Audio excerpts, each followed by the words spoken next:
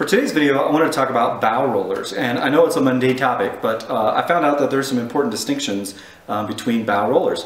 So I started looking online for a replacement for a bow roller, and I saw that a lot of them are listed as poly or polyvinyl or PVC.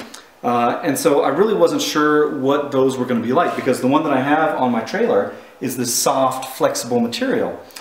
So I went to one of my local stores that has them in stock to put my hands on it, and sure enough, I found out that the poly ones that they carried were hard as a rock and not really what I wanted. So I started searching online for, soft bow rollers and flexible bow rollers, and I really wasn't finding anything. So lo and behold, I come out to my trailer to see if there's a brand name on it, and there is, and it's Yates. And Yates is a rubber company, so they make their bow rollers out of rubber. And so this is the original one that I just replaced. It's 12 years old.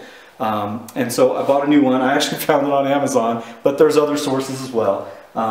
And so they're super easy to replace. But I really like the soft, flexible rubber to protect the bow and give it a little cushion over the hard as a rock PVC and some of the other materials. So, if you're in the market for a new bow roller, definitely look for one that's made out of rubber.